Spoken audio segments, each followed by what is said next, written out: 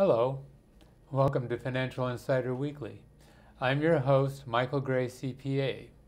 My guest today is Robert E. Timmerman Jr., who I'm just going to call Bob. And Bob is an estate planning attorney here in Silicon Valley. He also handles incapacity planning and estate and trust administration. He's the managing partner and founder of Timmerman, Selly & Coleman, LLP, which is located in San Jose. Bob received a bachelor's degree in economics and political science, magna cum laude, from Boston College in 1975, and his Juris Doctor, magna cum laude, from Santa Clara University in 1980. He's an active speaker in the estate planning community, including the Jerry Kasner Estate Planning Symposium presented by Santa Clara University. That's coming up here at the end of this month. We're recording this on September 20th. He also talks for estate planning councils, bar associations, and has contributed chapters to books, including California Estate Planning, published by Continuing Education of the Bar. And Bob has also participated in writing the rules of the court of the Santa Clara County Probate Court. On a personal note, Bob is an avid cyclist and quite an athlete. In 2009, he rode his bicycle 4,300 miles across the United States and Canada. He's taken numerous other trips. He told me he just took a trip biking in Norway, and then he's getting ready to take another outing to New Zealand. So he loves these biking adventures. And let's see here. He also heli-skis every year and plays amateur adult hockey. So, but quite the buff guy here. So, Bob, thanks for joining me today. Mike, always a pleasure. Okay. Thank you for having me. That's my pleasure. So today, Bob and I are going to talk about I'm a trustee, now what? And as we get into this subject, I want to caution our viewers that we are discussing administering a trust after a death. Other considerations will apply for other scenarios, like special needs trusts and so forth.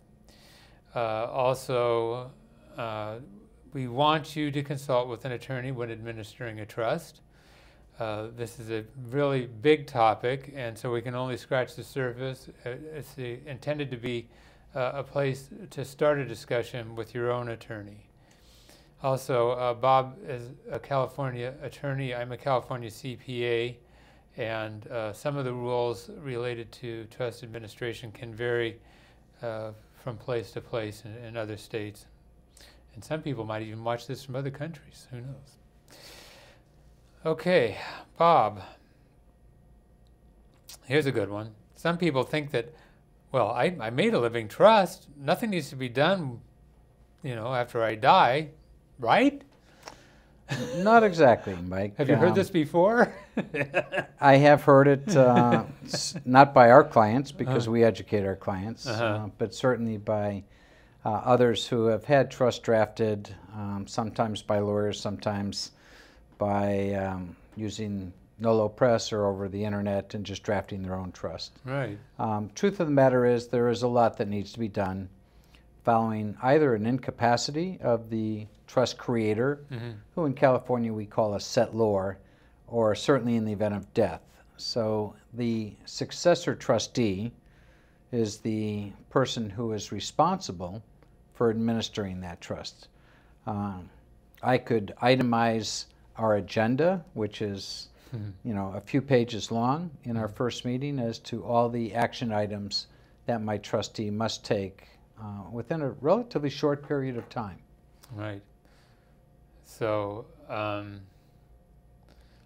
I've gotten together with clients because, well, in many cases their CPA is the first person that they go to, and then we say, okay, you need to get together with your attorney.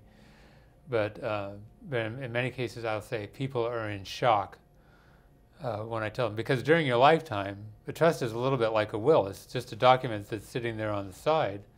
But suddenly things happen after somebody passes away, and there's this thing that's called fiduciary responsibilities, and maybe we can talk a little bit about that as we go along. But anyway, so this is a major thing, really, that we're talking about, and a big job that people are taking on. Well, part of what's important, Mike, is the creator of the trust, while they're alive, there really aren't any special responsibilities. If I take my house and I put it in my trust and my trust is revocable and I'm the beneficiary, the purpose of that was just to keep us out of court following my death. But when I die and my wife takes over the administration for the benefit of herself and my children, it's a totally different role. I could do anything I wanted and make foolish mistakes during my life, which I do, but my spouse is charged to a much higher standard of making sure that she administers this trust in a fiduciary appropriate manner for the benefit of the beneficiaries. Right. Okay. If a decedent had a living trust, does that automatically mean that no probate is required?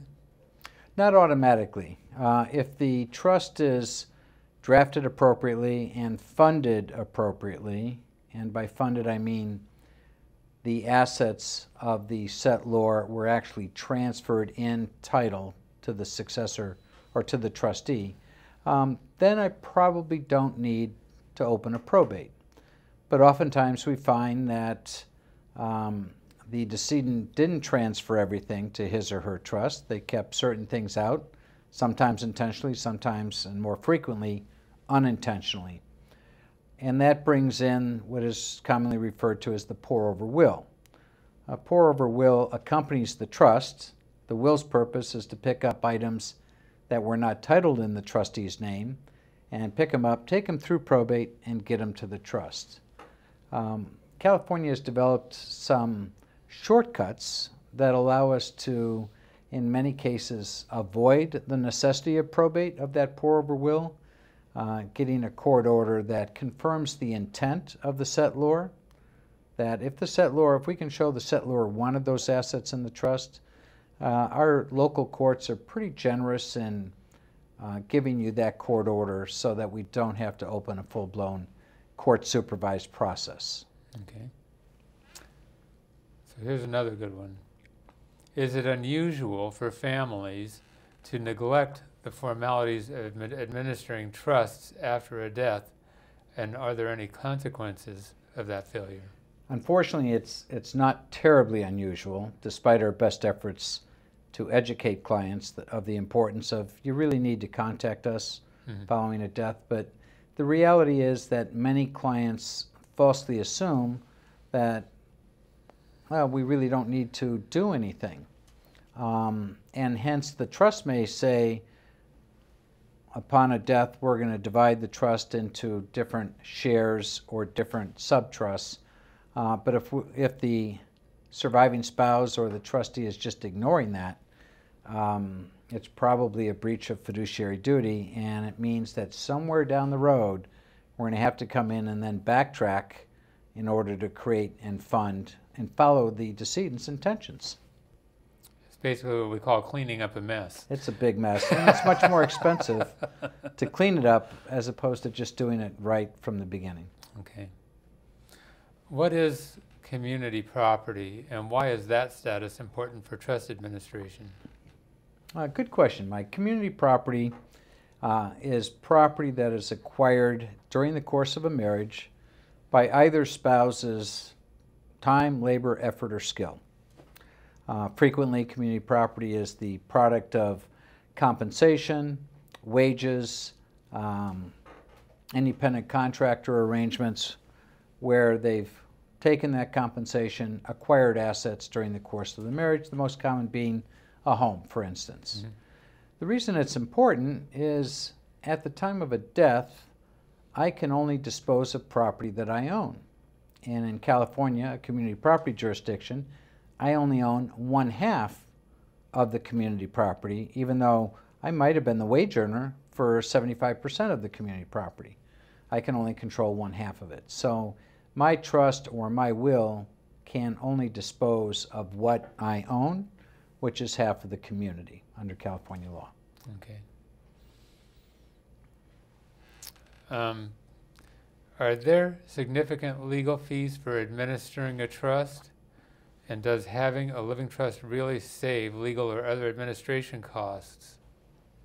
It's a little bit of a loaded question, Mike.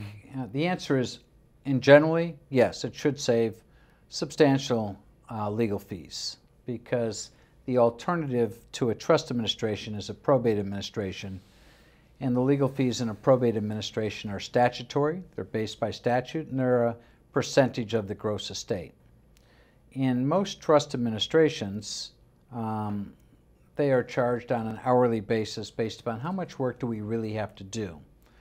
In my observation over the years, I typically will tell client that in our experience, it's roughly 1/3 the cost of what it would be in a probate to have a trust, but it's not zero, because there are steps that the trustee has to take. But Right. it is cheaper. Okay.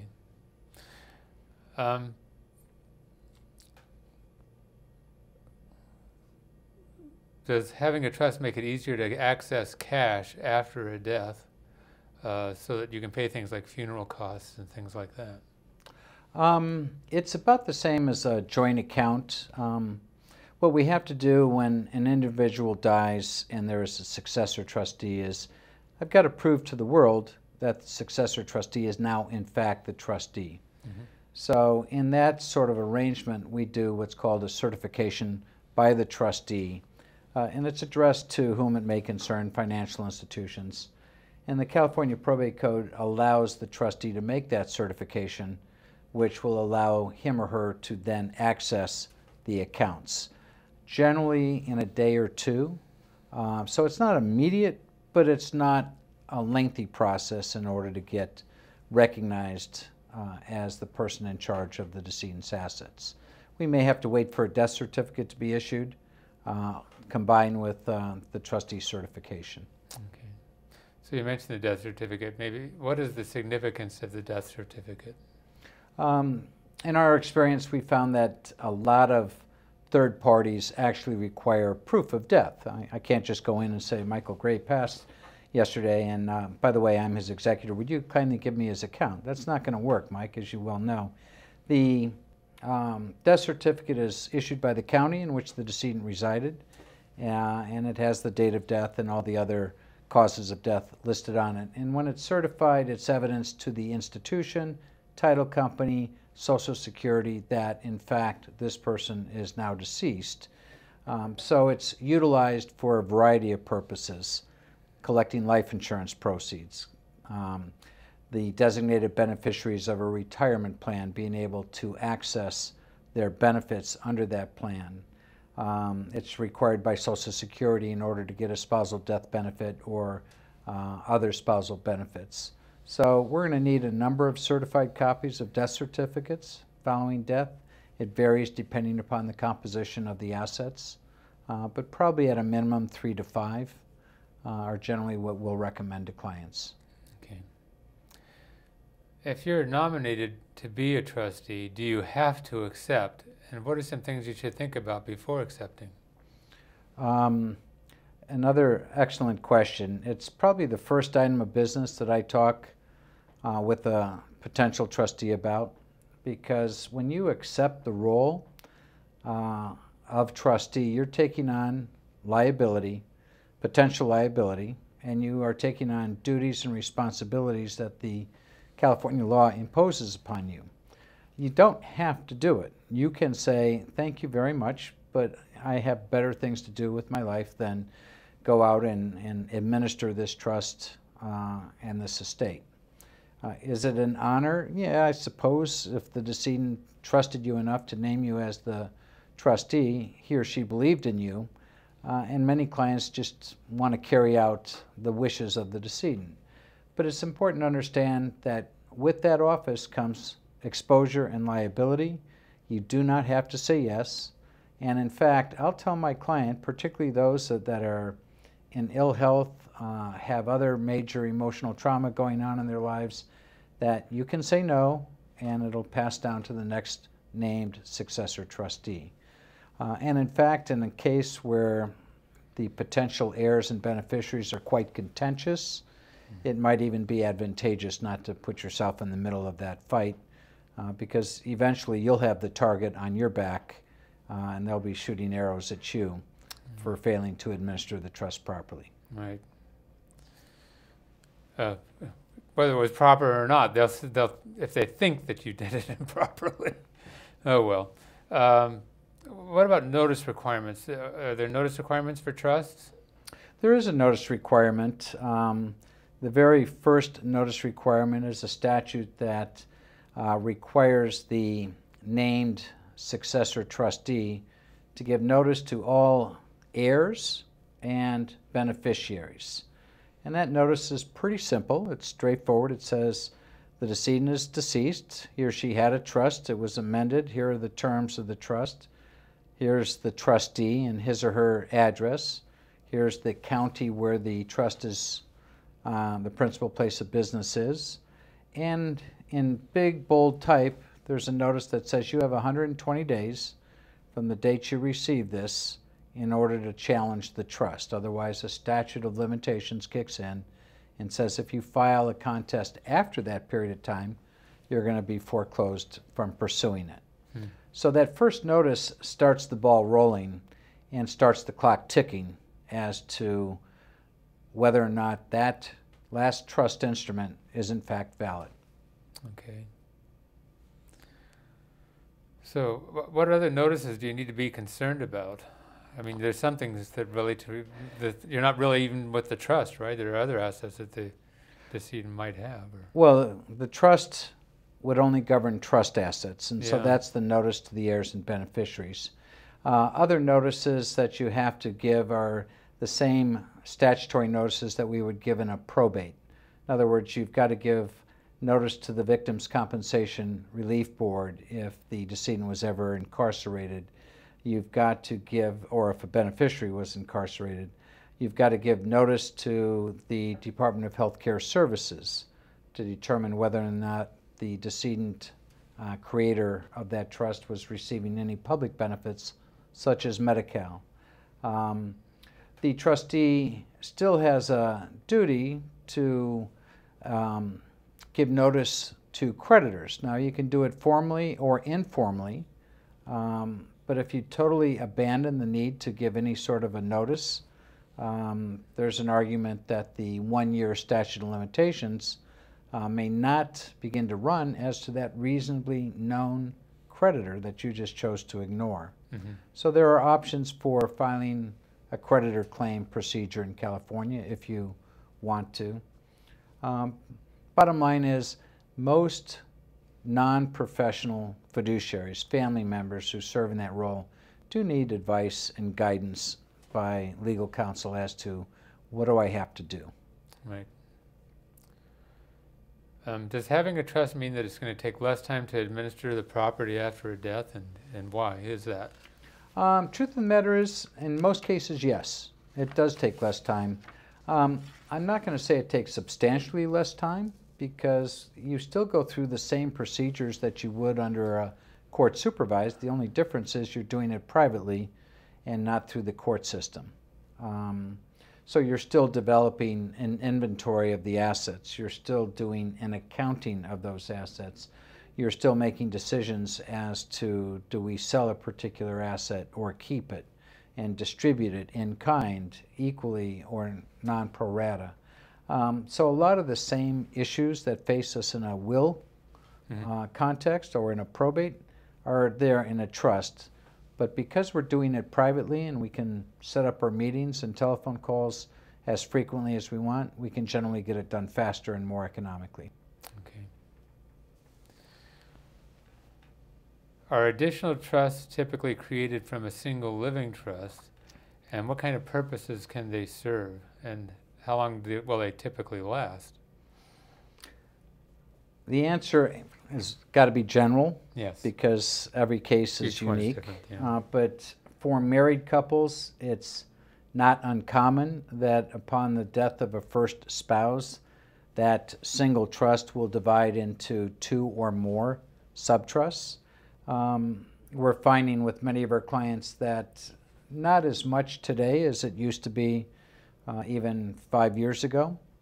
And then for a single individual, say a surviving spouse that have children, oftentimes they may set up a trust for asset protection purposes for a child, sometimes what we refer to as a generation skipping trust. So it actually creates a subtrust for each of the children that can go on for the life of a child. So the trust doesn't automatically terminate at death. We have to look to see, what did the decedent want? What do they say? What do they want? More often than not, I think you're right. The trust terminates and the assets are distributed. But it's important to make sure you read the trust to determine, what did the settlor want? What did the decedent want? Right. And there can be special reasons that we have what we call special needs trusts, where you may have an incapacitated beneficiary, a child who's suffering from cerebral palsy or whatever. I'm just throwing something out. But anyway, but you want to provide for them in a way maybe that you're also preserving other medical benefits that may be available to them and so on. Yeah, a special needs trust is commonly used these days for any sort of disabled child that's receiving any sort of public benefits, because if they inherit, many of the programs will cut off those public benefits. So we want to preserve all of the resources available to care for that individual. Right. Okay. Now here's one thing. Many of us are fairly relaxed, and I'm finding it actually more so these days, related to the personal accounting. And part of it has to do with the internet, that now bank statements aren't arriving. You don't have a physical statements. And people aren't even really keeping checkbooks. They're looking online to see what says the balance is in their account and so forth. Can you be that relaxed about your accounting as you're a trustee? Mike, when you're a trustee, that means, as you well know, you're a fiduciary. And as a fiduciary, California law is going to impose duties and responsibilities on you. And one of those, and perhaps the most fundamental, is the duty to account for the assets that you have control over. And that accounting takes the form of what has come in, what are the assets that we started with, what was their value, what has come in by way of receipts, rents, interest, dividends, royalties, etc. What has gone out, administration expenses, appraisal fees, sales of assets, things of that nature, and then what's available to be distributed. California law mandates an accounting, but it can be waived. So many times we will seek a waiver and a release from beneficiaries. And in lieu of doing a formal accounting, we will provide them with what I call informal accountings. Perhaps not in the format the court would require, but enough to give them valuable information as to, here are the bank statements, here's the checkbook, basically a ledger of everything that's come in and come out, and see if they will be willing to waive. If not, we have to do a formalized accounting. And at that point, that means the beneficiary doesn't trust my client, and I'll probably want to get that accounting court approved, right, to release my client. Right. And related to this, even when people have kept checkbooks in the past, a lot of times they'll make the deposit as a lump sum. So let's just say deposit and have, $5,000, whatever. And when we're doing this type of accounting, we need the details of what makes that deposit up really to be part of your record keeping as well. The good news is, in this digital age, Mike, when you do order, if you can get online with that account, you can actually see every check that came in on a deposit register on an individual basis. So we're able to recreate that accounting. But if I can't get online, or if my paralegal can't get online, and all I have is the statement, it's a little more problematic when we bunch our receipts together. So it is important to separate out what was this, 5 different checks that went into the account all on the same day. Right. We only have a couple of minutes left, but I guess I do want to bring up just briefly that this internet thing is creating some headaches because people have accounts that they have access to online and they're not getting paper documents, and so you don't have a very easy trail pick up as to what they have. Mike, you've raised a point that's probably this digital age that we live in, and it's only going to get more prevalent, more common. We'll eventually do away with paper records realistically. The problem that we're seeing is, how does someone that's not in a day-in, day-out relationship with the decedent come in and step into the role and figure out what was going on? So we've actually started in our office, and I'd recommend this to your viewers. Put a letter of wishes, and in that letter of wishes, state to your successor trustee where you keep your digital records, meaning here's the password to my online email so you can see that I get email statements, and they're all kept in my safety deposit box or someplace safe. There are lots of online security programs that you can keep passwords in. And I would recommend to your viewers to make sure that they communicate that to their successor trustee, or alternatively, just let them know where they can find those digital records. Okay. Bob, we're all out of time. Thanks again for joining me today, sharing this important information. Folks, again, this is just an introduction to this topic. That's why people like Bob are in business, and me too. Anyway, we'll see you next time on Financial Insider Weekly. Thank you, Mike.